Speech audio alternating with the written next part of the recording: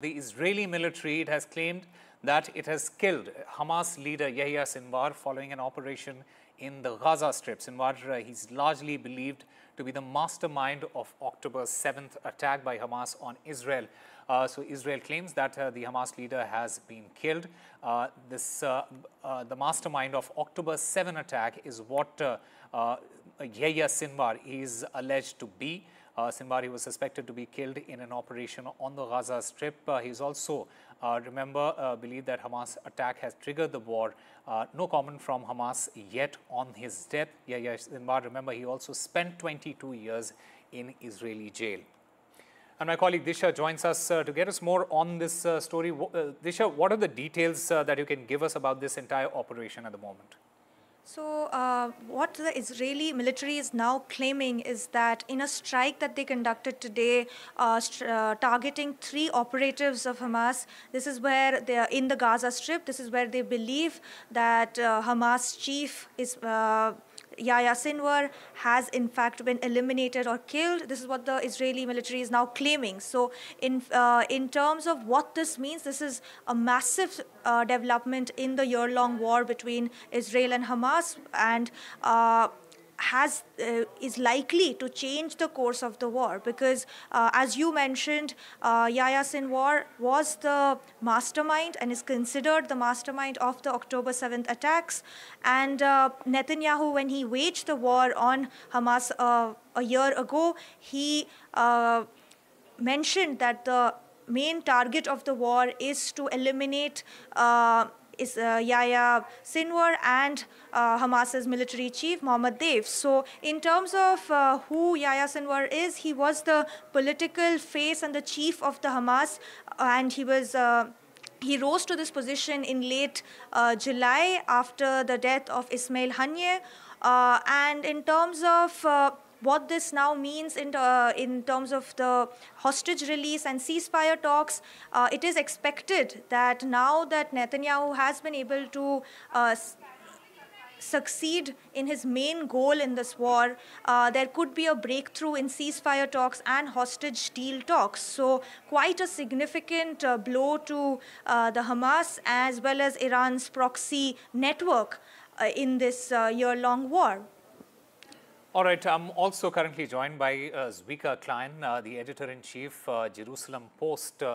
Zvika, my first question to you is, how does Israel now view Sinwar's elimination, especially in terms of achieving justice for the October 7th attack?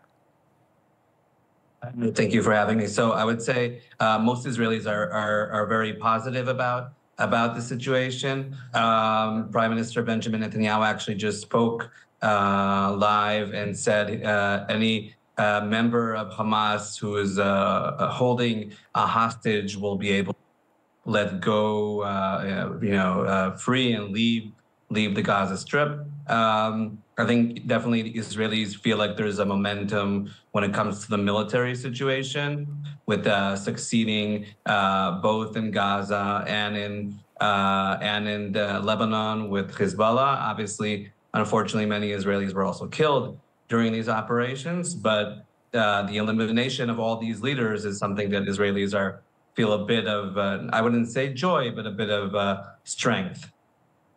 Right. Is there also a fear of potential repercussions? Do you think there are concerns about potential attacks or escalation from Hamas or similar such organizations? So, I mean, I definitely know just a few hours ago, the Israeli prison system said they were on high alert because of, members of Hamas in Israeli jails would possibly try and, uprise. That said, I think Hamas's situation, as we've seen, has been a lot, that they've become a lot, less strong, very weak in that sense. So obviously there may be anecdotal types of attacks, but the sense is the fact that this leader, as well as other leaders, but this is the most prominent leader, being eliminated by the IDF is something that will affect Hamas inwards. In the past few weeks, There were reports saying that Sinwar wasn't actually able to communicate with his organization, definitely after the attack that was allegedly claimed that Israel, bombed thousands of Hezbollah members in Lebanon through pagers. So really the communication of Sinwar was mainly with written paper with the members of his organization. So, not being able to manage your own organization and then being eliminated is something that definitely will have its toll and effect on the way they see things. There may be anecdotal attacks here and there, but I would say the sense is that there's a historic opportunity to actually end this war, have the hostages returned to Israel. Zvika, I also want to understand the impact on Hamas, his death, Yahya Sinwar's death on his impact on Hamas. How will his death affect Hamas's leadership now, according to you, and all its operation? And do you feel there is a potential successor in this particular case? I mean, there were different names that were potentially raised. I'm not going to get into the specific names, but in general, the sense is that Israel has eliminated both Yahya Sinwar reported today, but also eliminated other senior officials, whether in Iran, whether in Syria, whether in Gaza, and in Lebanon. So the sense is that there really isn't any senior leadership in Hamas, as well as tens of thousands of members of the organization that were eliminated by the IDF and Israeli security forces. The question really is also who the person will be that will stand up, and how senior have they been, and will people actually see them or this this potential person as a leader? So I mean, what I'm hearing from Israeli security forces is the sense is that the leadership is pretty much eliminated, and not expecting to see a successor that would be as substantial as Yahya Sinwar. Right. In fact, Zvika, my colleague Disha also has a question for you. Let's listen to that question, please. Right, Zvika. So my question was actually about what Yahya Sinwar's death could mean for the future of the war. Since Netanyahu has claimed that his main target for the war was Sinwar as well as Mohammed Deif, who was eliminated earlier, could we now expect Israel to look at ceasefire talks and hostage release talks more seriously? And could we expect a breakthrough in talks? 100%.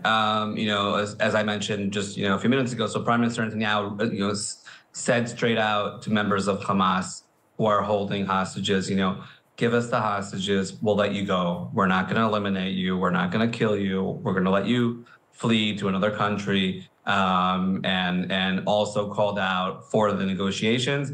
We heard reports, before this weekend that there haven't been any negotiations in the past few weeks. And now we could probably understand why that was. Sinwar was actually the most staunch person against finding solutions and the negotiations. So that will also allow, hopefully, further negotiations.